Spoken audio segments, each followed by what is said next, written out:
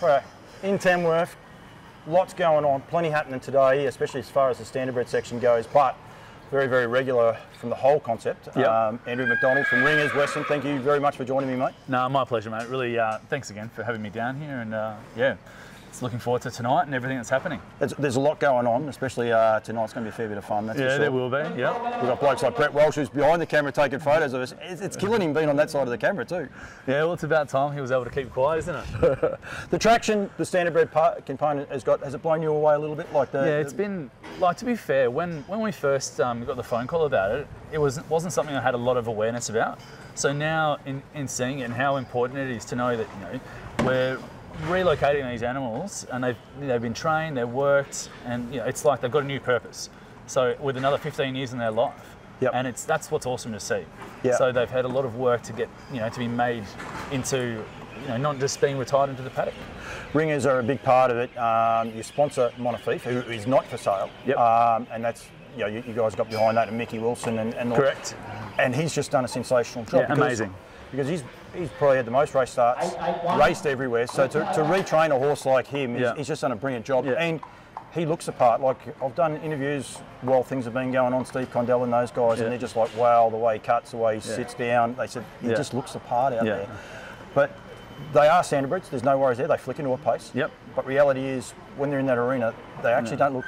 They don't look like a gimmick, do they? No, not at all. And that was the interesting thing. We were talking about it as we were watching them with Brett the other day, and how you could almost compare some of them to just our normal stock horses that we've got. Yeah, Lucky. Yeah, Lucky looks the part. Lucky does. There's plenty that Lucky does and can do with it as well. But Ian Laurie's horse, I forgot. Paper Talk. Yep. If you didn't see the brand on his neck, you wouldn't know. No, you wouldn't know. Yeah, they looked the part.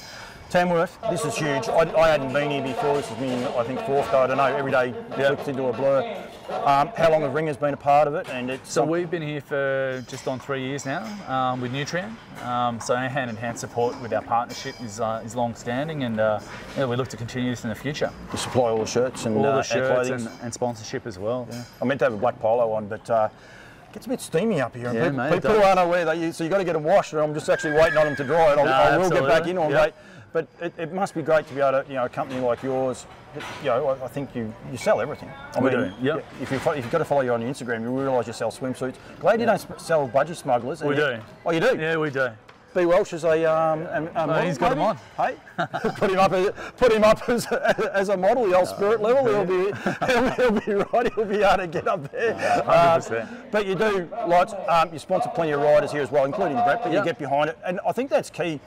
Like, from the standardbred point of view, sponsorship's very, very small. It's big here. We had Steve Hart just before you sponsor. Do you sponsor Steve? No, you don't. No, he's the opposition. No, he gets someone else. But that doesn't matter.